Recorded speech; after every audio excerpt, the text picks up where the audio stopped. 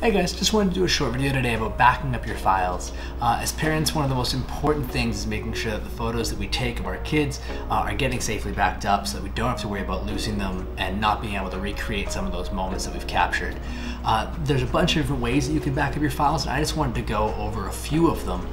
Primarily, a lot of times we're taking photos of our kids on our phones these days, and most services are now going to offer a cloud-based option, which a lot of you are probably already using or are already aware of. But I definitely would recommend taking advantage of those options. You have to weigh out the financial cost and how you feel about privacy and all those kinds of things, but having those photos backed up and kept safe on a cloud service is definitely one of the best ways to keep them safe and to set your mind at ease with those photos that you can't replace. The other options that you have are sending those photos to your computer, whether from your SLR or from your digital camera or from your iPhone, and getting them saved on the computer and then backing them up to an external hard drive. There's tons of external hard drives in the market. I have a whole bunch of different brands. They're nice and tiny these days.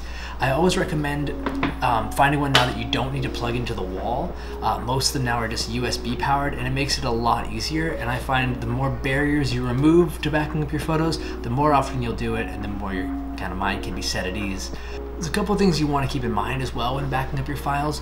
The best option is if you can have your files backed up to an external hard drive and then have another external hard drive where you back up maybe less frequently and kept at a remote location. That's just going to make sure that if anything should happen to all of your stuff, if there's a power out, like a power surge, something that would, really impact all of your files, that you have stuff backed up at a separate location that you don't have to worry about losing. A lot of people will put them into a bank. You can put them into a safety deposit box, but even at a neighbor's house, at a family member's house, just having things on a different location can be a really great way to keep them safe.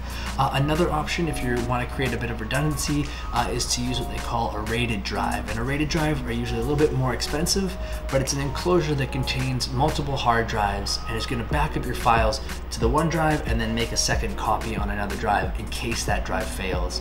Hard drives these days are quite reliable, but there's always the risk of something failing, so you want to have everything in two locations.